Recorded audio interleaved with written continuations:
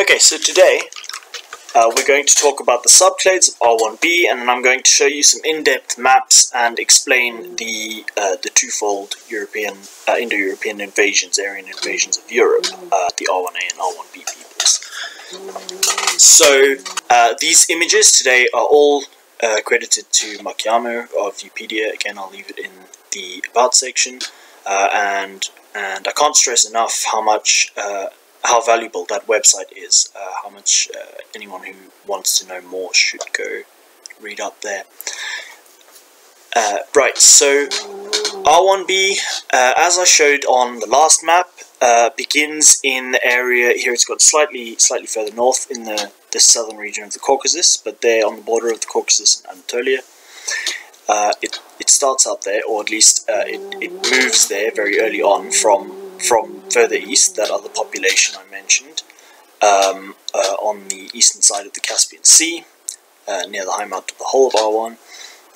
So yeah, it moves into Anatolia there, and then from there all of the clades split off. So first, the oldest clade I talked about, the African and Levantine one, it heads into Africa. It gets all the way to Chad, where it's around Lake Chad, where it's highest today, and through Egypt, obviously, the ancient Egypt's very interesting, significant civilization. Many of their dynasties were R1b, and it does reach Europe as well, but it becomes extinct there through later waves of R1b invasions. So from there it moves north, it moves up onto the Pontic steppe, Pontic-Caspian steppe. It moves further east again, as we saw with the Afanasevo and the Tocharians.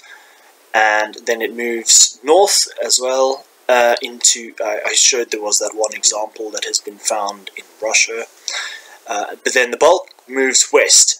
So it moves into the Balkan region, 4200 to 2500 BC. Over that period, gradually expands, moves further south still into Greece, into 1800 BC, moves west again into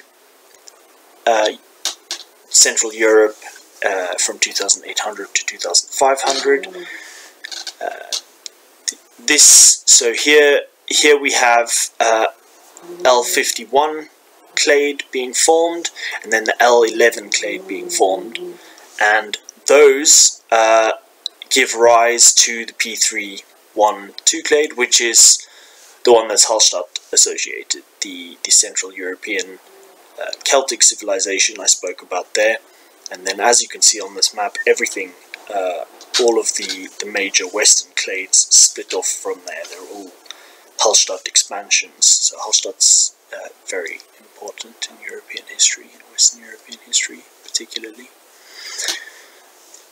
Yep, so you can see here various clades. L21 in the British Isles. We've got the Atlantic branch, which is L21 DF27.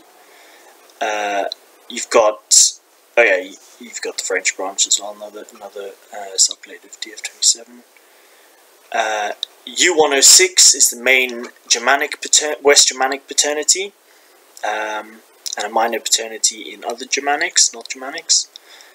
And then you've got various others. U152, which is Italic. So that was one of the main paternities of Romans, and the main paternity of the Celtic tribes of North Italy. So here we have a few more images depicting the invasions of Europe by the Aryans, the Indo Europeans, R1a and R1b cultures. Again, these images belong to Maciamo, and I'm using them with his express permission. So, first R1b expands the southern Yamna, expand into the northern Yamna horizon. The extension of their culture becomes more predominantly R1b. In the west, they move into Old Europe. You can also see Kura-Araxes, the expansion of J2 into the Levant from its Caucasian homeland has begun. As we move on, the corded ware culture now invades. The corded ware culture now dominates Eastern Europe. And you can see the mingling, I talked about the mingling of corded ware with the ceramic comb culture that formed the Baltics, so the Uralics and the Indo Europeans mingling there. The foundation of what will be the Nordic Bronze Age is laid here by the corded ware invasion of Scandinavia, and you can see corded ware mingling with the megalithics, the Bell-beakers, in the Germany area and Central Europe. So you can see the Proto-Italic Celtics, the people who spoke the language and brought the genes of Western Europe, are now sitting in the north of the Balkans, and they're beginning to expand westwards into that Germany and Central Europe area. J2 is expanding further. J2 is now moving throughout the Mediterranean, as you can see with the Minoans beginning there. By this point, we have R1b having mingled with the Bell-beakers in most of the northwest of Europe. The Unites culture is formed, which is majority R1b, and then you have various R1b tribes in the Balkan region.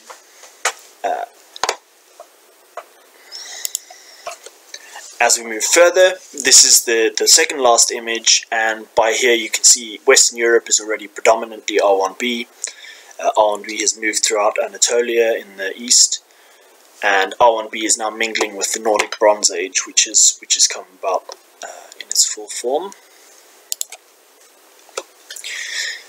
Here is Hallstatt, the all-important Hallstatt civilization, the Celtic civilization of Central Europe, which formed all of the peoples of Western Europe through its offshoots. So the Italics, the Celtic tribes of northern Italy, and one of the foundations of the Roman people, along with Etrurian roots. There to the southwest and the west, you've got the Gauls and the Atlantics, and then to the northwest you've got the British Bronze Age, and you've got the West Germanics and the Germanics at large to the north.